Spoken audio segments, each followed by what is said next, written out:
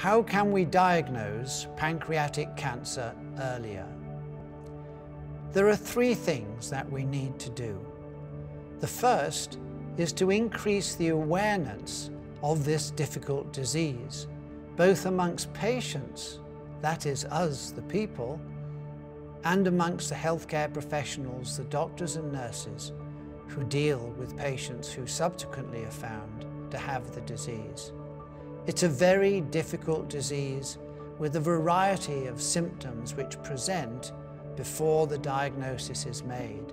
And we need to increase everybody's awareness to have this at least in their mind when considering some of these problems. There are two other things we need to do.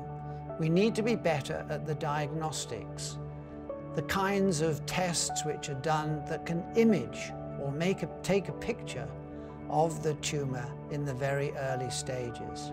Again, this is difficult and complicated and will need substantial research, but is essential for us to make the early diagnoses. And the final thing we need to do is to improve the blood tests such that we can take a test before the disease becomes apparent and before patients, in some cases, actually know that they have the disease.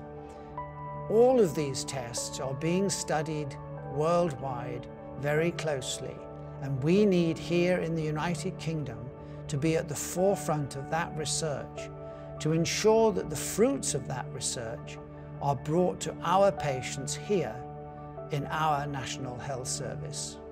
Leaving a gift in your will could make a lasting difference to people's survival. Thank you.